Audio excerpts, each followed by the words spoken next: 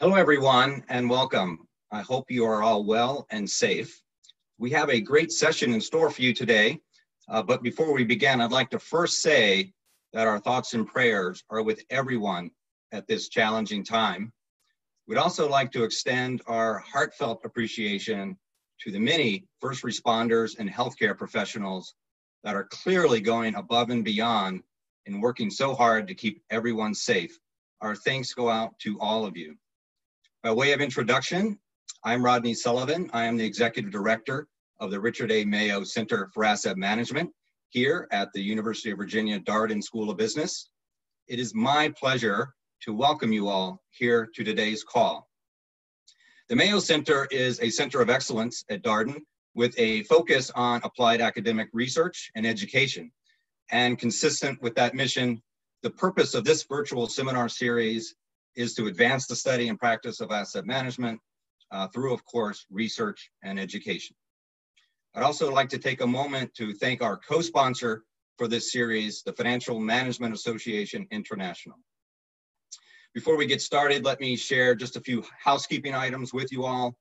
All participant microphones have been muted and videos are turned off. For those of you having questions for today's speaker, we ask that you please send them through the Q&A box that's located on the bottom of your screen. And during the presentation, we will collect these Q&As and put them to the speaker, as many of them as we can, as far as time allows. Note that in the coming days, we will post a recording of today's session on the Mayo Center for Asset Management website. Now with that, let's move on to today's program. It is my pleasure to introduce our moderator for today, Professor Pedro Matos. Pedro is the John G. Family Chair and the Academic Director for the Mayo Center for Asset Management here at Darden. Pedro, over to you. Well, hello everyone. So happy to kick this off. I see so many familiar names joining us in Zoom this morning through this webinar. I'd like to my role here is to introduce the speaker. For the many academics and practitioners who are joining us, Cam Harvey actually does not need an introduction. Campbell Harvey is the John Paul Stich Professor of International Business at Duke's University Fuqua School of Business. He's a partner and senior advisor at research affiliates and plays many other roles. As many of you are aware, he served as president of the American Finance Association and edited the top journal, the Journal of Finance.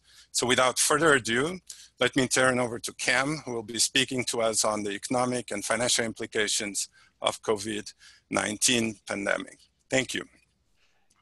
Thank you, and thank you actually for putting this together. I think it's really important. There's a lot of uncertainty out there, and the uncertainty is not just the health uncertainty, but the economic uncertainty. Sort of numbers that we're seeing in terms of economic activity are staggering.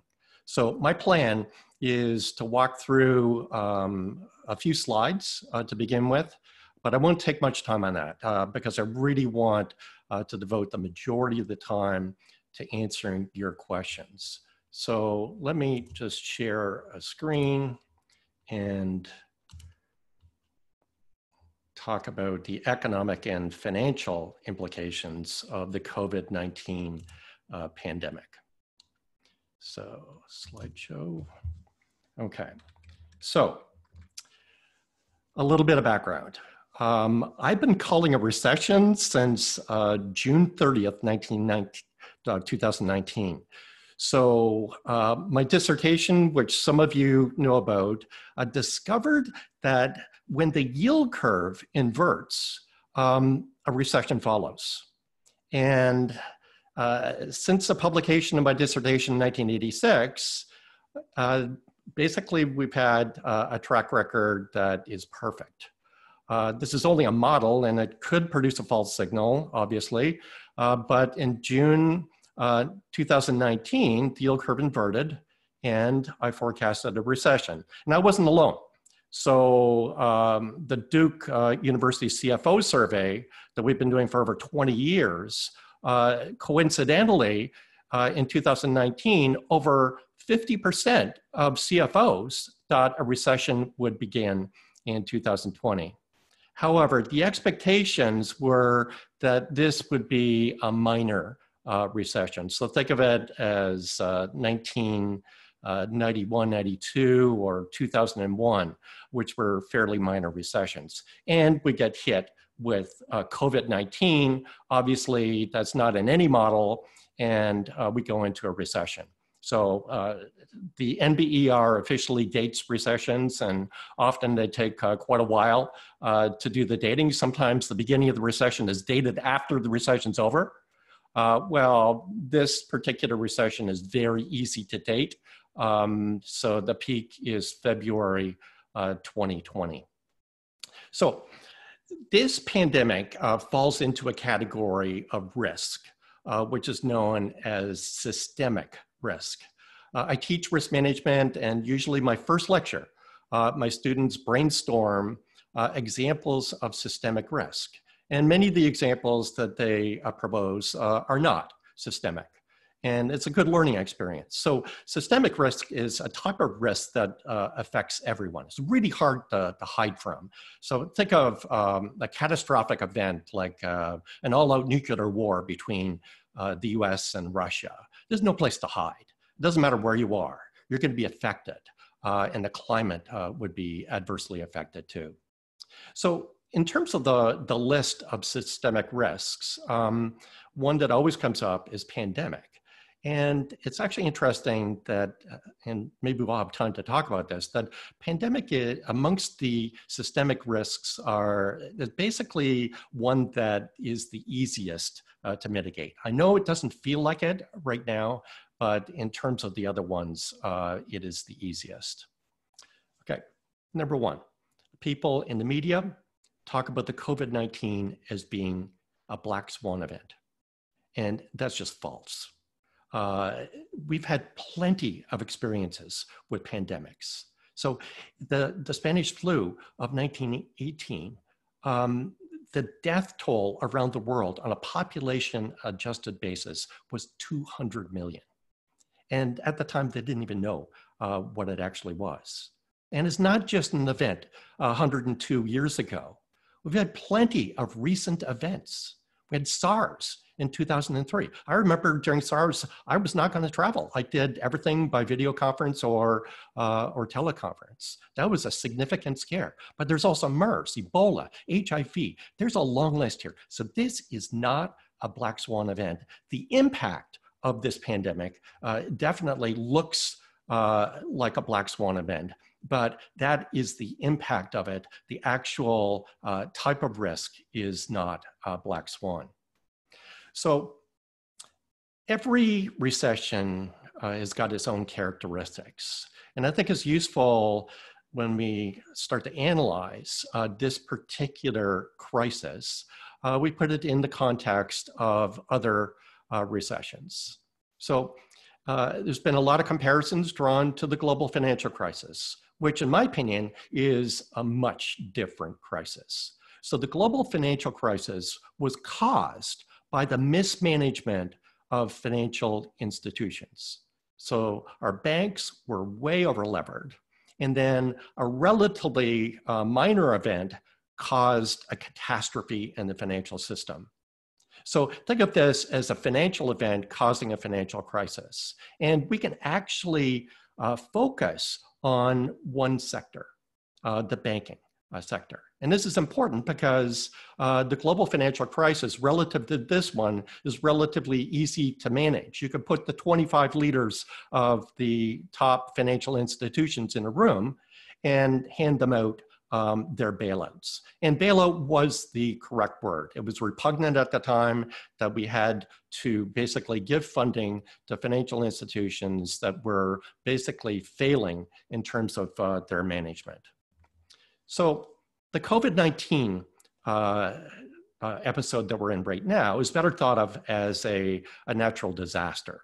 So think of it as like a hurricane hitting. We can't point our fingers at any particular sector. Indeed, there's no structural problem in the economy. In the global financial crisis, there was a problem. there was a structural problem with our banks. They're acting like hedge funds, and they put the entire economy at risk. We can't do that right now. So this is a type of risk that hits everybody.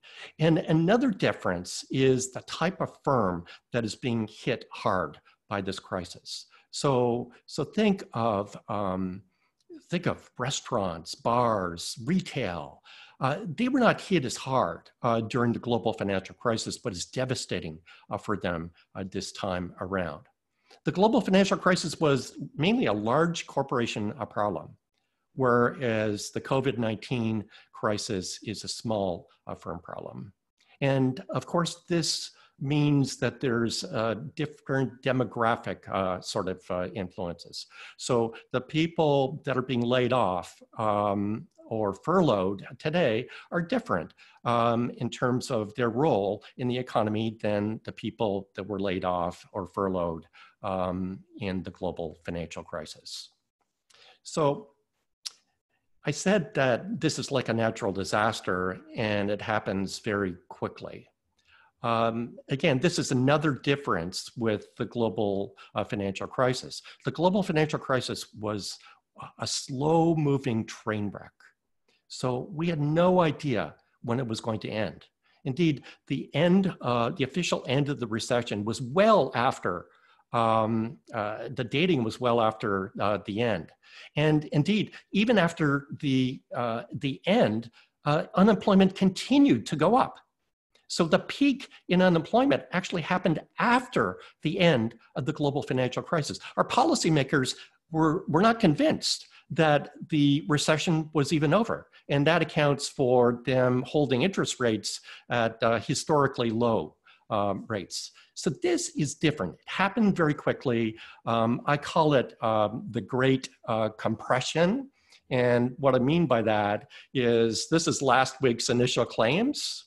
And you can see the histogram of all of the weekly initial claims, and the previous maximum number was 695. And the standard deviation of the change in initial claims is only 17,000. And then we get a print of 3.3 million. So it's way out there. So it's historically unprecedented in terms of the speed. So yesterday we got another number, which was 6.6 million. So again, you can see that this is a very fast-moving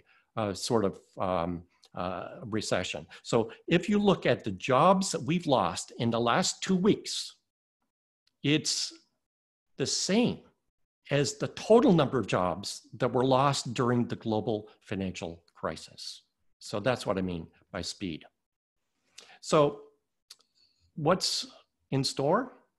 Well, we've had 10 million new additions to unemployment roll in the last 2 weeks, and it's not going to end there. And the math is really simple to do. There are 30 million people working in restaurants, bars, and retail. So if you think half are going to lose their job, that's 15 million right there. And then there's another 37 million working in what I call hard-hit industries, like air travel. And so if we talk about maybe 50% of those, then we are on track to potentially have unemployment of 25%, which would exceed the rate that was estimated during the Great Depression. So there is light at the end of the tunnel. And let me explain what I mean by that. So this crisis, the cause is biological, and the solution is biological. So with high confidence, we know that we can develop a vaccine, and that removes the cause. So this is, again, another difference between the global financial crisis and this crisis. The global financial crisis, we just didn't know if it was going to last for 2 years, 3 years, 5 years, or 10 years. There was talk about a prolonged period of depression. This is completely different, that we know there is a biological solution, And that solution will likely be available, in my opinion, by the first quarter of 2021. In addition, there's discussion about a second wave in the fall. Most people know that during the Spanish flu, more people died during the second wave in the fall than the first wave. I think that that risk is substantially mitigated by increased testing by that time and some pharmacological solutions that would mitigate at least the worst symptoms of the COVID-19. So in my opinion, what we'll see is two very bad quarters, which is Q2 and Q3. Q4 will be a recovery.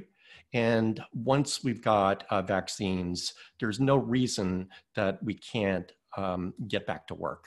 And while we're seeing these record increases in unemployment, I also believe that we will see record decreases in unemployment. So the key thing is not to do too much damage to the economy in the meantime. So to keep some firms in stasis.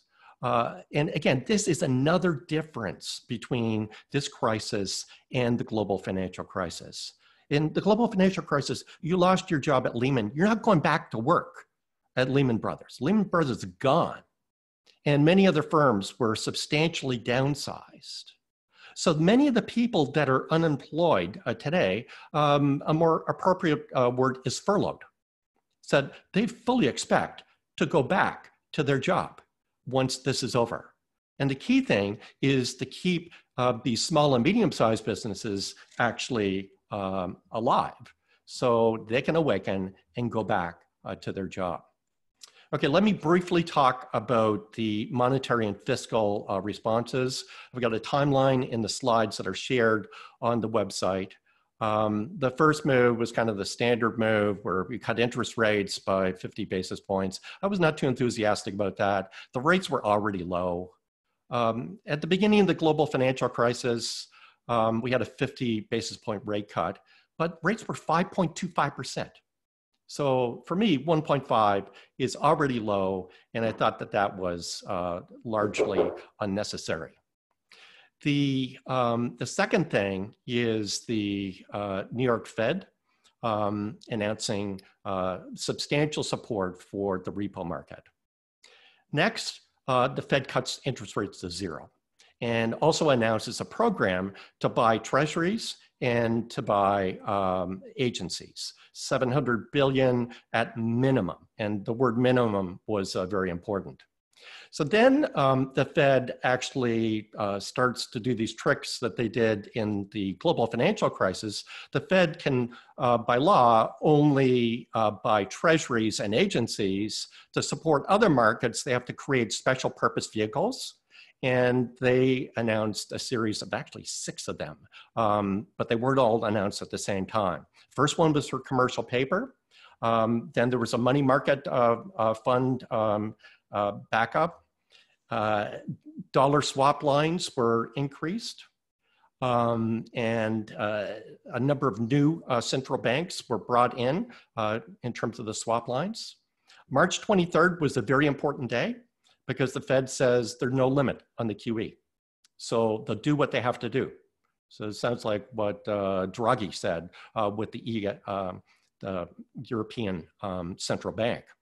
So they also introduced some new facilities for corporate credit in the primary market, in the secondary market. They resurrected the TALF program, which dealt with student loans, autos, and credit cards. And all of these backstopped by the Treasury, because the Fed can't take any losses. So the Treasury is backstopping this with the Exchange Stabilization Fund, and each of these initiatives had an initial 10 billion of backstop. March 23rd also, they announced something called the Main Street Lending Program, and this is a new idea.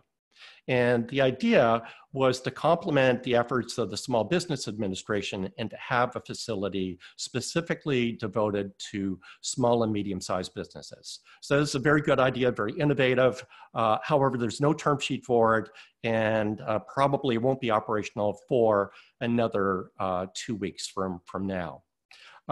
Obviously, these backstops are coming from the Treasury. They're not sufficient. $10 billion for each of these initiatives is not sufficient. The Exchange Stabilization Fund has less than $100 billion in it. So the Treasury needed to recharge that, and then we get into the fiscal response. So the fiscal response is a total of $2 trillion, as you know. It includes $500 billion for business grants and loans, and in particular, $450 billion to go to the Treasury's Exchange Stabilization Fund. This is very important because this is the backstop for all of these Fed initiatives. We get an expansion of unemployment insurance, hospitals get money, there's direct aid to small business. Initially, the president announced $50 billion, but in this bill, it goes to $367 billion. This program is actually executed by banks, but there's oversight by the Treasury and the Small Business Administration. There's obviously other things in this bill. It's 880 pages. There's $220 billion of tax breaks. But in the bottom line, the question is it enough? It is historically very large. Obviously, it's larger than the global financial crisis. And notice nobody calls this a bailout. Right? In the global financial crisis, it was a bailout of banks. So in this particular situation, we don't have the structural problem, as I mentioned. These are good firms. And it's more of a way to bridge, to provide some continuity so that when we get the all clear, people can actually go back to work. And one issue is, like, is it enough? And it's hard to tell, but we can look at some of the countries. And while $2 trillion seems like a lot, Germany has fired the bazooka. So they've allocated 20% of their GDP for this particular effort. So the US with the $2 trillion, is it enough? Probably not. Can we go back to Congress? Probably. And indeed, I think it's easier to go back to Congress because we know that this crisis will end with a biological solution. And more difficult to go back to Congress during the global financial crisis when they don't know if this is going to last for another 5 years and they want to be conservative. So, as I said, I call this a great compression. And let me end up with a little bit of good news. So people talk about the shape of this, this particular episode. Is it going to be a V shape?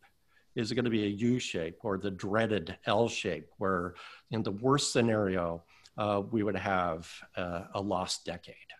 I really don't think we're going there. And indeed, I thought it was very positive in terms of the PMI that came out in China, where we saw a historic drop in China that's on this graph that you can see. And take a look at the snapback. So I don't think it's going to be a V shape.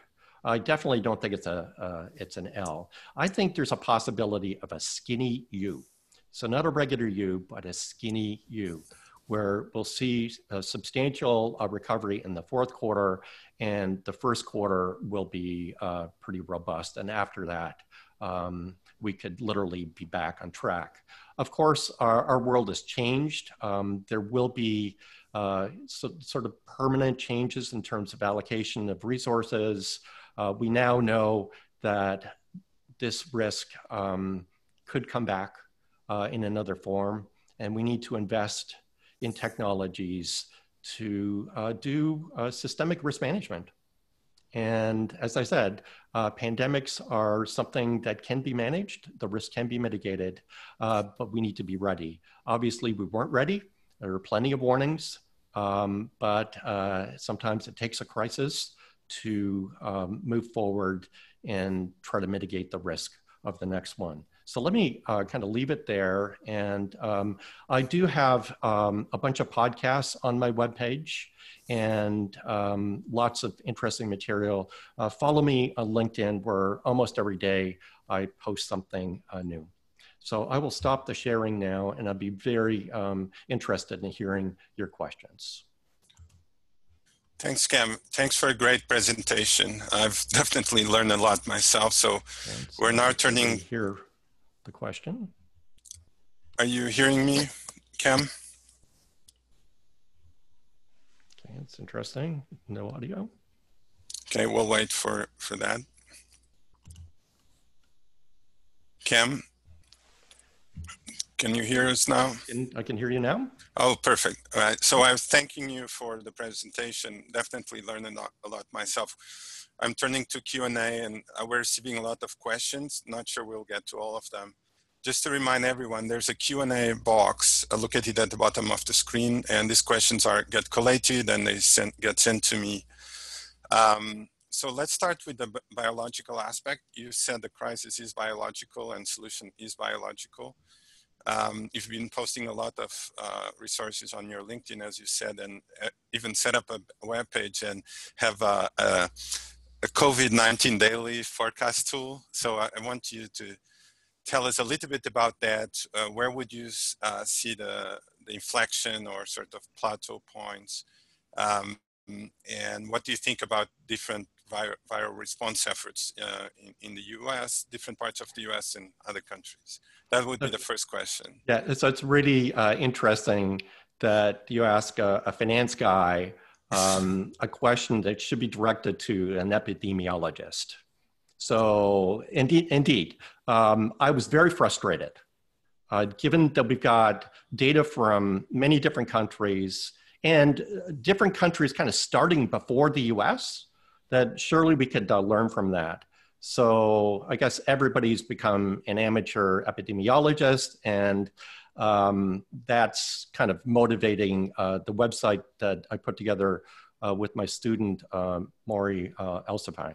And it basically does all the countries in the world, states, county level data, and fits a very standard curve that's used in epidemiology called a Richards curve. And because I did this, again, because I was frustrated that we didn't have transparency, that the models were not being shared.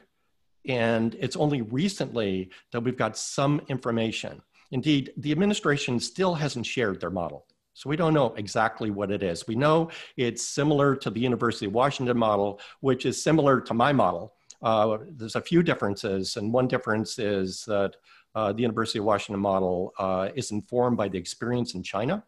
And I chose not to do that because I wasn't sure about the quality of the data.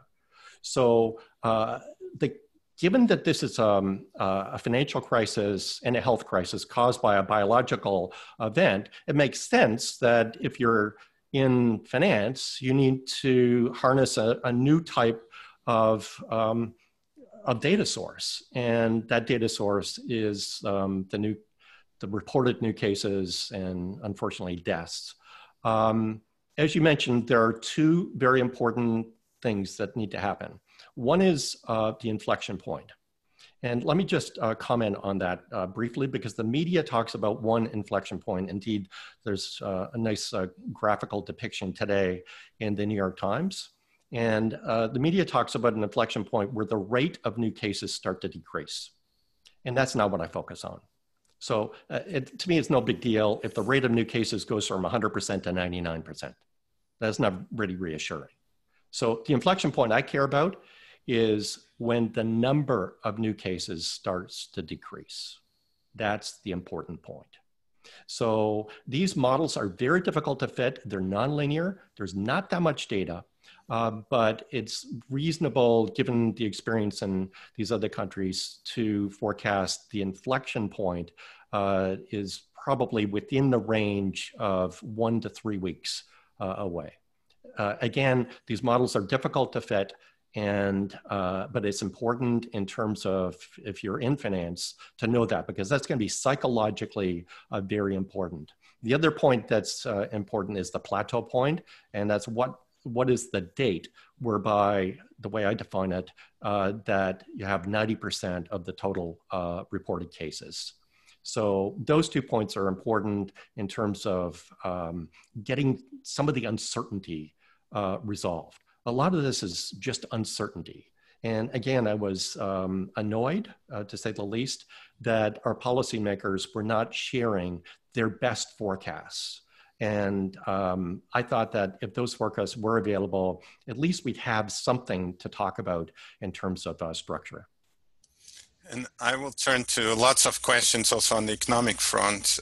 So as you showed us, the initial jobless claims hitting 6 million, showing sort of the depth and breadth of this contraction.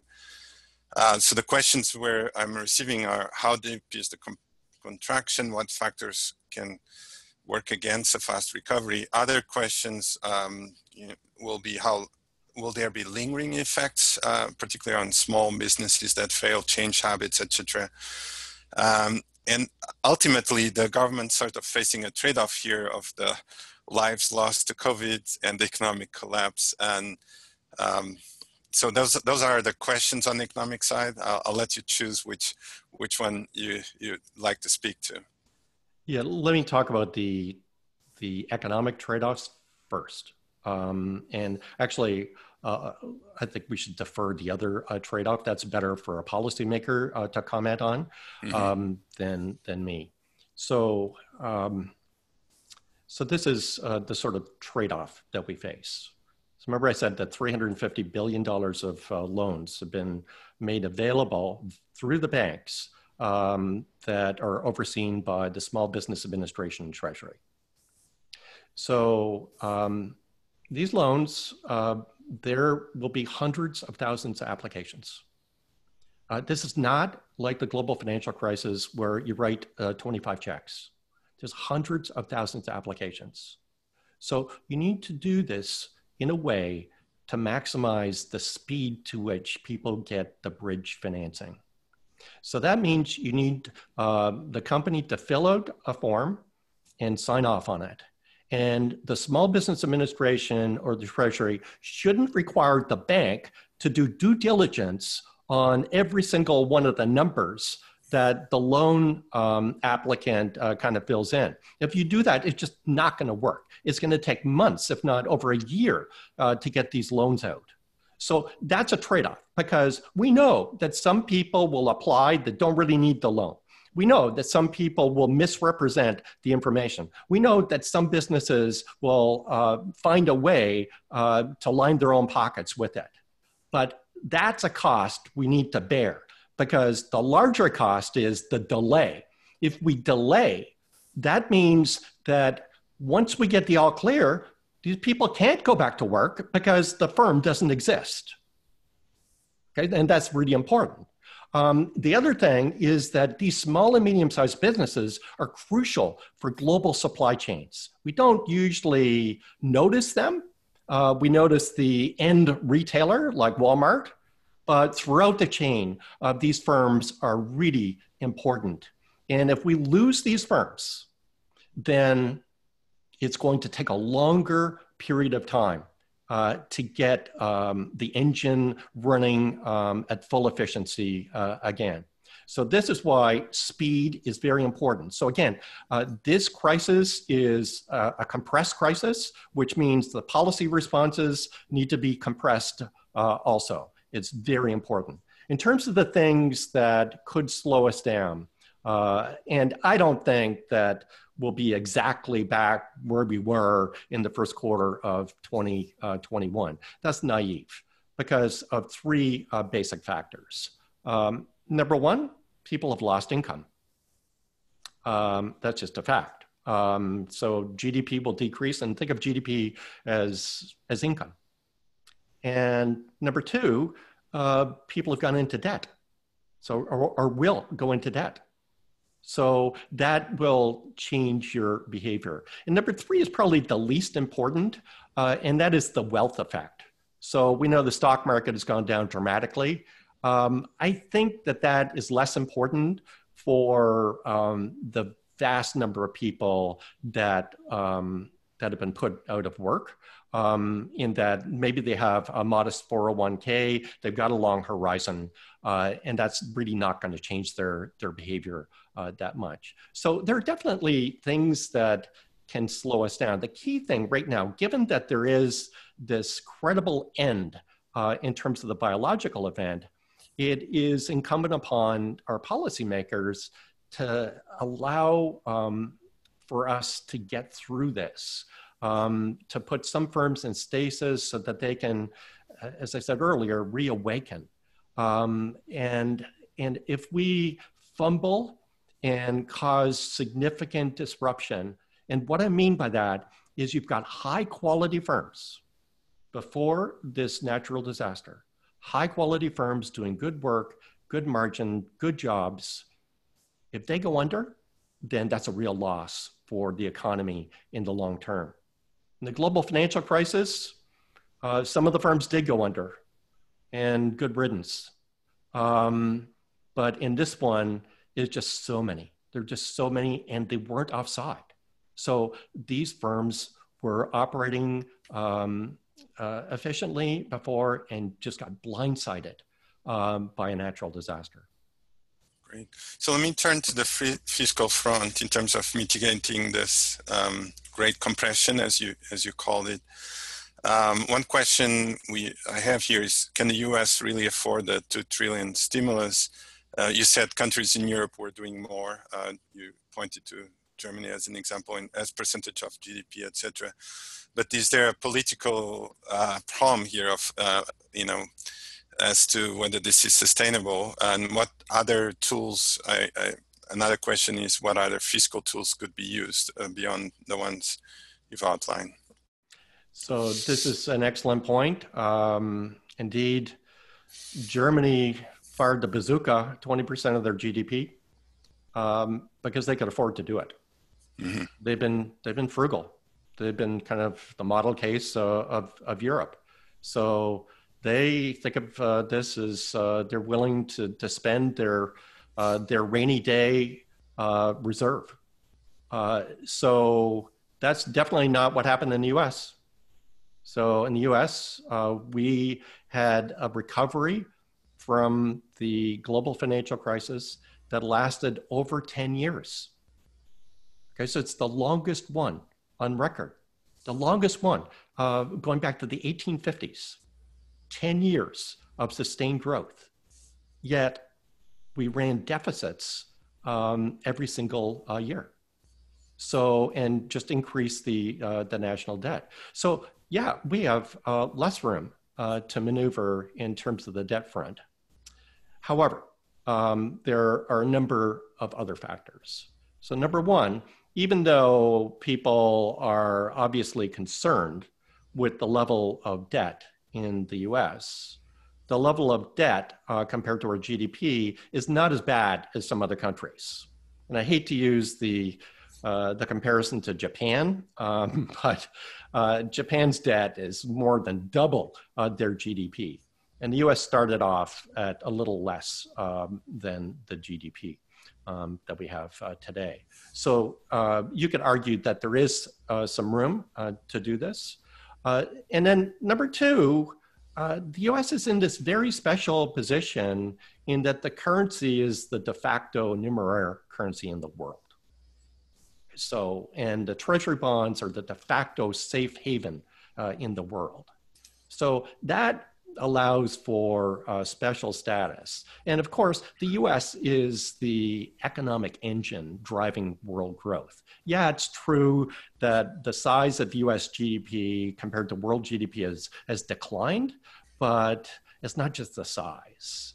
The US has a very important role to play in world economic growth and just the general area of innovation. So I think that the US is in good shape, given that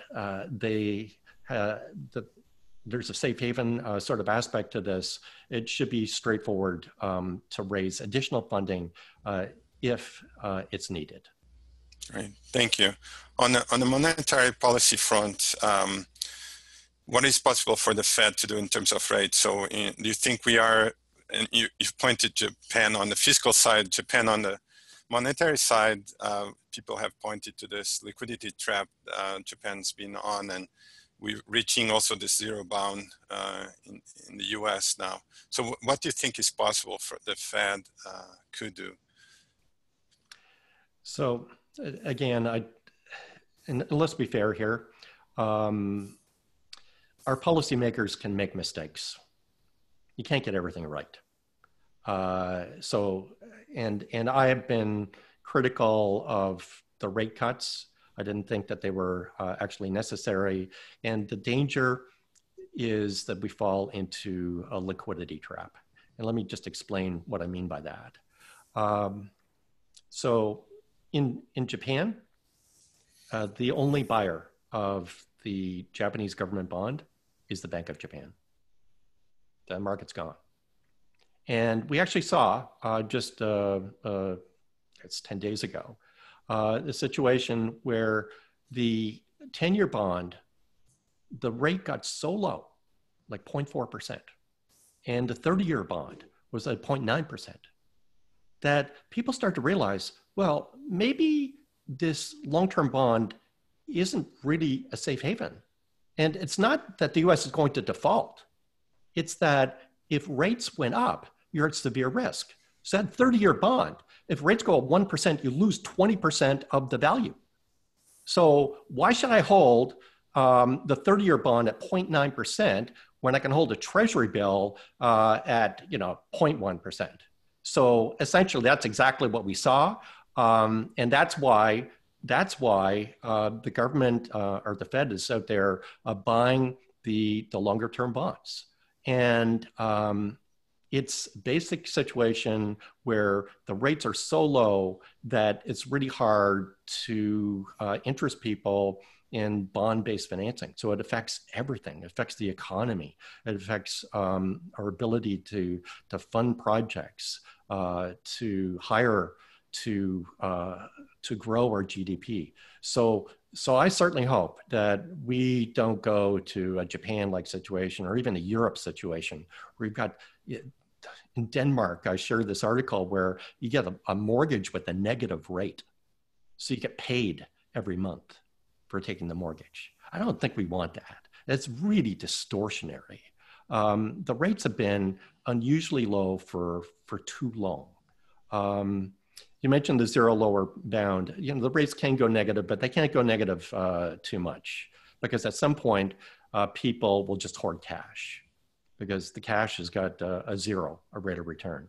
So cash is actually costly. There is you have to vault it, but I certainly hope that we don't get there. The Fed has done a lot of innovative things. The favorite thing that I like is this Main Street facility that they've announced on March 23rd and hopefully be operational in a couple of weeks. That was a good idea. And that really told me that they recognized that this was a different type of crisis. Initially, I was critical, saying, oh, well, the Fed's doing the same things as the global financial crisis, when this is not a crisis of banks.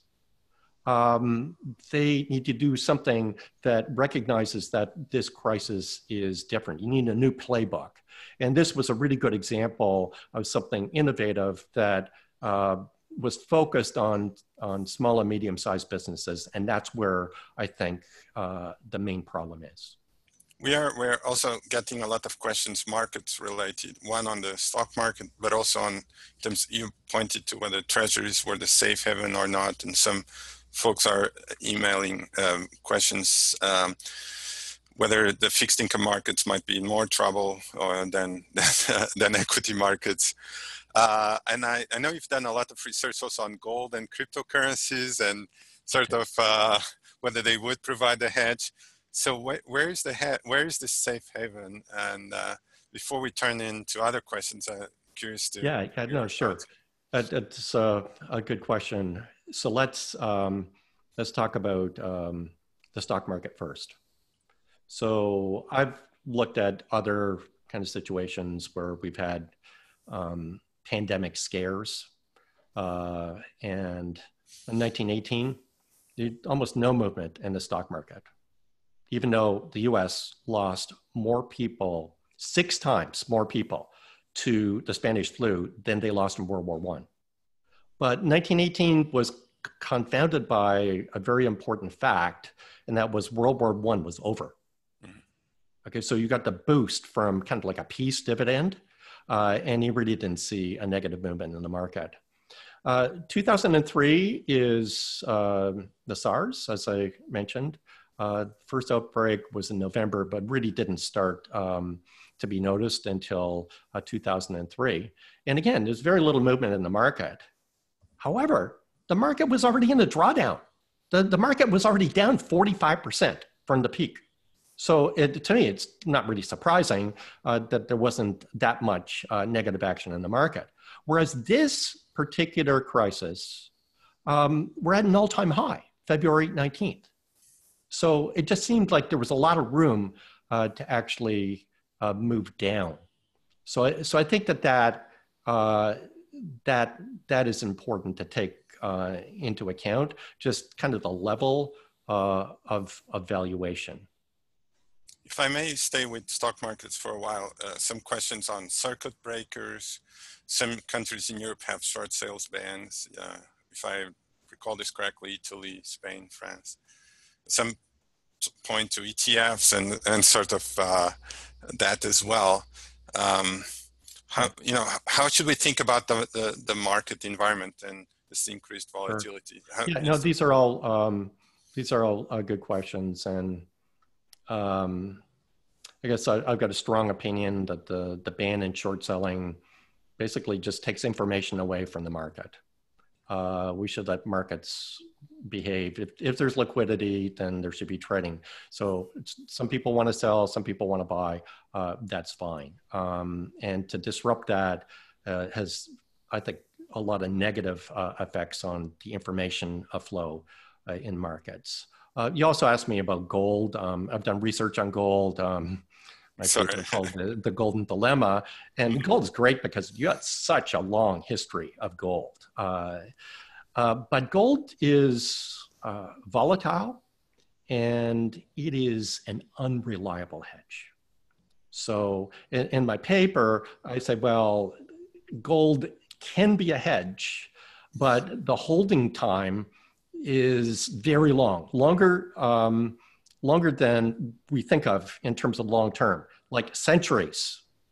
So, and gold has retained its value over millennia, but you can see wild fluctuations. So it's unreliable, and I guess the out-of-sample evidence kind of validates it. Gold didn't provide a hedge in this particular crisis. It's not down as much as the stock market, but nevertheless. And cryptocurrencies, I teach a course called Innovation in Crypto Ventures at Duke University. And I get this question all the time. Well, are cryptocurrencies a hedge? Because they're not linked to any fundamental, right? So these other assets are linked to fundamentals in the economy. This is just a computer program. So I say all along, number one, we don't know, because we never had a recession when there's been a cryptocurrency. And then number two, given the nature of trading, the extreme volatility, 100% annualized volatility, it's hard to think of any hedge that's got 100% annualized volatility. That just doesn't make any sense. But what we found out during this current crisis is they're just a risk asset, right? So what happened to the value of cryptocurrencies went down 50%. That's no hedge. So it was a risk-off trade, people dumping stocks, buying bonds, dumping cryptocurrencies, dumping credit, all these things. So just pure risk-off, and so definitely not a hedge. And another type of question, we're up to 80 questions by now, so there's no way we get to them. But one question or sort of questions is how China is integral, how the crisis is sort of showing that China is integral to world supply chains, to economic growth. What do you think, more broadly, perhaps, are the implications of COVID for the globalization period we we were all in, and what sort of role China would be playing forward. So I do think, again, that we will learn some lessons from this crisis. So, and I think that our policymakers have realized that, oh, well, maybe it's not a good idea if all of the medical supplies are sourced in one country.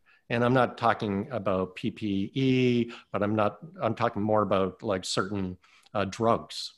So I think that it is a trade-off.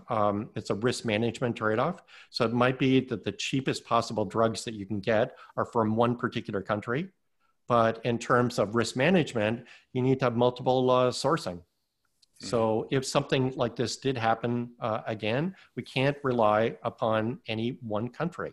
So that is a cost. It's an insurance cost. And it means that things would be more expensive, but think of that as paying an insurance premium. So I do think that we'll take a look at globalization and take a look at it from a risk management perspective. And I think some trade-offs will be made. We're not going to go back to where we were. It'll take a while to do that evolution. Do I think all trade is going to stop? Obviously not. We will carry on, but we will carry on in a way that is cognizant of the type of risk exposures that we face when we rely upon just one or two sources. Great. And other large lessons we can learn from this crisis, and I'm curious your thoughts on those. What can we take away? Where are we learning with this crisis compared to others?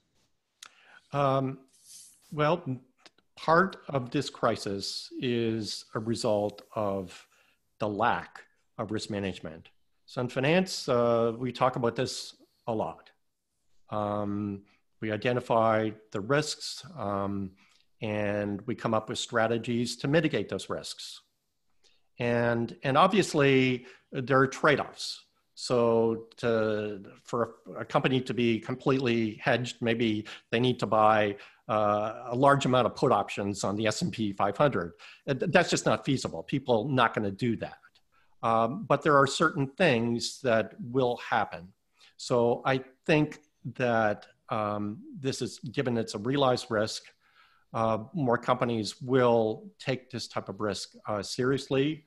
They will have backup plans like they've never had before. The government will also, my guess, provide funding for biotech research to a scale that we've never seen before. I think it's analogous to what happened with Sputnik, where the US realized that they were behind in something that is very important in terms of economic growth. So we will see a lot of government resources devoted to developing vaccines for the next one that can be deployed very quickly. That comes with a trade-off also because of the limited amount of funding. It means that other important areas will be likely underfunded. So as we kind of switch our focus, we will have, after the recessions that were induced by oil shocks, oil embargo, our policymakers came up with a great idea to have a strategic petroleum reserve. Well, I'm pretty sure we're going to have something analogous in terms of a strategic medical equipment reserve. There's like a small one that exists today, but it's pretty well depleted already.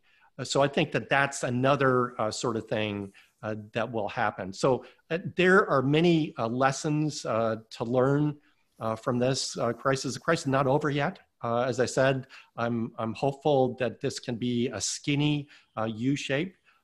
There will be reforms. Unfortunately, and this is kind of the way it works, you have to have a horrible crisis in order to make some progress in terms of reforms that should have been in place before. And this is not, and please don't interpret this as a critique, a political critique whatsoever of one particular administration. I think that if this COVID-19 hit any of the previous administrations, it would be a very difficult situation for any of them. The point is that this is a realization of systemic risk. We should be better at doing risk management. We had plenty of warnings about this. They weren't listened to. Now, in hindsight, they'll be listened to, and there will be some mitigation. As I said right at the beginning, a pandemic type of situation amongst all of the systemic risks is the one that's most easily mitigated. And I think we've got some ideas as to how to actually do that.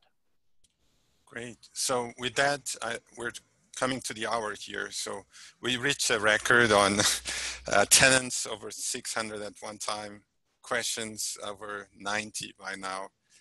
Thank you so much, Cam, for your time and your insights today. And thanks to all the listeners and participants and for your great questions. I hope you found today's session helpful to your daily lives. Before we close, I want to mention that the Mayo Center is organizing a virtual seminar series, and this is continuing on Friday, April 17 at the same time slot, 1 to 2 p.m. Eastern Time. We have another special guest, Andrew Caroli from Cornell. And then the following week on April 24, we have Maureen O'Hara, also from Cornell. We are confirming a few more for early May, and we'll announce those on our website, which is www.darden.virginia.edu/Mayo Center. I wanted to thank the Darden and the Mayo team here. So Asmi, the tech person on the call today, you were awesome. Rodney, Aaron, Ali from the Mayo Center, and my colleagues, Mark Lipson, who you can also see on the call, and Rich Evans, who will be also moderating some of the future calls. So thanks again, stay safe and well, and I look forward to see you all on April 17. Thank you.